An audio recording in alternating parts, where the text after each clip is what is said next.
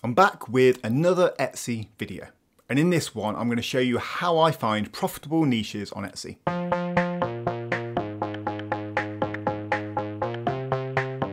So the first thing that we do is we go on over to Etsy and we start using the search bar. Now for people like me who don't want to connect things like Shopify to their account, I'm solely focused on selling digital products. So all we do is come into the search bar and start searching for ideas. So this little plugin that sits here, this nice little cute bee, shows you an estimated amount of monthly searches for that search term. That is a tool called Everbee. And so Everbee just sits here on the left-hand side and it plugs in directly to Etsy. So to get going, we're trying to find digital products that we can sell.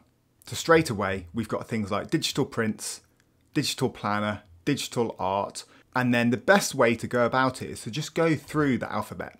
So start with digital A, because what we're trying to do here is we're trying to niche down a little bit and try and find areas that have a decent amount of searches, but probably aren't super competitive. Like digital art's going to have tens of thousands. So let's say if I clicked on digital art, you can see here 1,000 plus results. And it's going to be super, super hard to rank for any of those search terms. So instead of that, we're going to go through and see if anything kind of stands out as something that we could create. So you've got digital birthday invitation. So that's got almost 1,000 searches a month. And, you know, it does look like quite a competitive niche. So I'm going to keep on going. But you could stay in digital birthday space. You could do digital birthday cards and have a little look around there. But let's keep going and see what else comes up. So going all the way through to S, digital stickers has 1,608 monthly searches. And it's quite an easy product to make. So going on to this, you've got a lot of results again, but you've also got a lot of search volume. So you could narrow this down further if you want by doing the same method. So going A, B, C, D through digital stickers. So let's do this one, for example. So digital stickers animal has 191 monthly searches. So we're going to click on that and we're going to see what appears. Now, we found our niche that we want to try and create products for. So all we're going to do now is have a little look at the products that are available. So you've got some really, really good results on here. And what you'd want to try and do is differentiate yourself. So you want to try and create something better, something bigger, something, you know, different than what's already out there. So one way of doing that might be trying to target a different age range. This person here has got a good idea there doing kawaii stickers. So again, we could have a look at digital kawaii stickers. We're gonna stick with animal for now.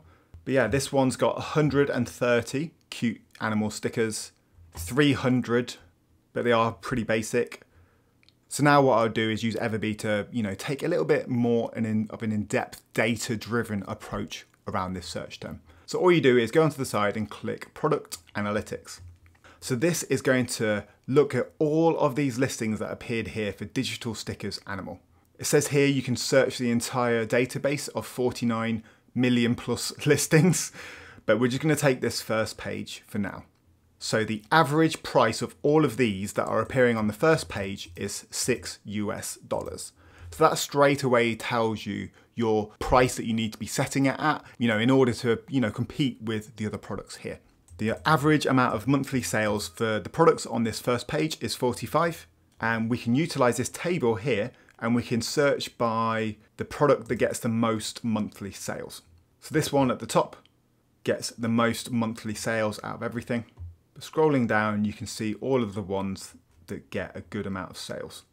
And say if we want it to include the word animals, we'll just put that in the filter.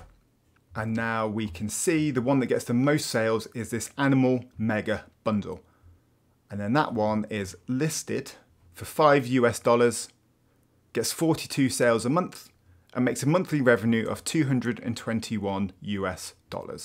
You can see what category it's been listed in. You can see the conversion rate, the total amount of sales the shop's got, etc. But what I would note from having a look here is that whilst the top two are selling, the ones below that don't seem to be selling that well. So I would say that this is probably not the most profitable niche just from looking around here. So we are going to change the search term and we're just going to look at digital stickers instead. So analysing that kind of broader niche, we can see that the kind of broader areas of digital stickers is getting a lot more sales. So this is looking at the first page of search results, and what we can do here is click the tag analyzer. And so when you're creating a listing on Etsy, you have to include your keywords. And what this is absolutely brilliant at is helping you to find profitable keywords that are actually working for other people out there. And what I like to do here is rank by the keyword score. So you're going to get some keywords here which, you know, are a little bit nonsensical, but having a look here, you can see the amount of searches per month, the amount of competition, and then that's going to set the keyword score. So for things like this one, you can see that's a mistyping because it's Memopad Sticklers. So whilst you've only got a 5 competition, you get less than 20 searches a month, which is understandable. So you can also put a filter in there. So you can do the volume contains at least 20. So there we go. So now we've got our keyword score. It's not listing anything below 20 searches a month.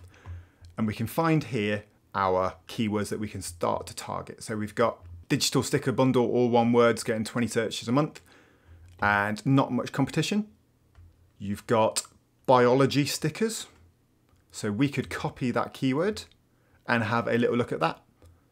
We've also got things like life planner sticker, boho aesthetic, chick stickers, Christmas stickers, and to-do stickers. So you've got some great ideas there just by looking around on this product analytics tool. But going back to Etsy, let's take a look at the biology stickers that we just found. So this is what the biology stickers look like. So they're really cool, interesting, you know, anatomy, cell organisms, the kind of science area could be quite a nice little niche to target in on. And it's as simple as that. When I'm trying to find an area, trying to find a niche to sell on Etsy, this is what I do. I go on the search bar, I utilize Everbee, and I search around and see if there's anything that kind of pops out as it's interesting, that's selling, that's getting a lot of searches, but doesn't have a lot of competition. If you want to try out Everbee for yourself, there's a link in the description below. You get a free trial, so it's worth just having a play, see if you like it. But yeah, really useful, and hopefully it will help you to get more sales on Etsy. That's it for this little quick video. I hope you enjoyed it. Don't forget to hit that like and subscribe button, and I'll see you in the next one.